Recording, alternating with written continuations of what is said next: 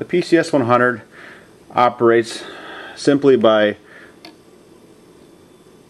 rotating the wand into the tool to see if the tool is there. If the wand bottoms out, the fault circuit is actuated on the controller. If the PCS 100 wand hits something anywhere within the stroke, it provides an OK signal. If it goes to the extended position, it faults out. There's a constant servo that holds this wand back at all times to keep it out of the area where you bring the tool up to the tool breakage unit.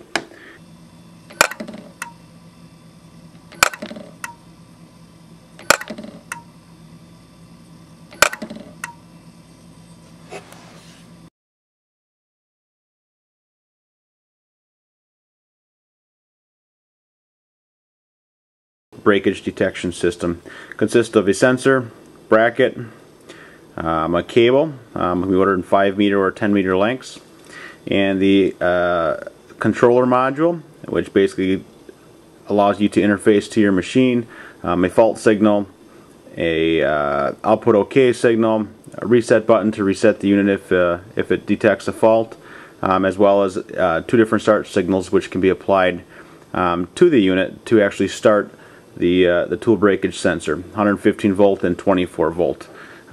These are common wires. This is where you hook up your wires for the tool sensor, and of course you need a 24 volt DC power supply to power the module. We've also sell a power supply that converts 100 volts to 24 volts, which is an option. The unit comes with a one wand like this. With it, it's actually has a coating on it that allows it to hit the tool and not wear out. In order to interface the PCS 100 to the machine, you need to provide a M code to fire the unit, or some sort of start signal, which could be a switch on the machine that actuates, or you can even tie it into, if you don't have any external M codes, which some machines do not, they don't come with them as an option for the machine, you can even tie it into a coolant on signal, which would fire the tool breakage unit at certain times. For interfacing, there's a fault output and an OK output.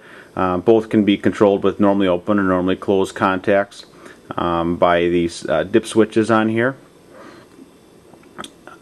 You have to set up the counterclockwise or clockwise rotation depending on which way you'd like the wand to travel, and then the time as well. The low and the high is just how much I guess force you want the tool breakage unit to try to move to hit the drill bit. For our setup here, we have a start switch which simulates a start signal being applied to either 24 volts or the 115 volt circuit. When interfacing the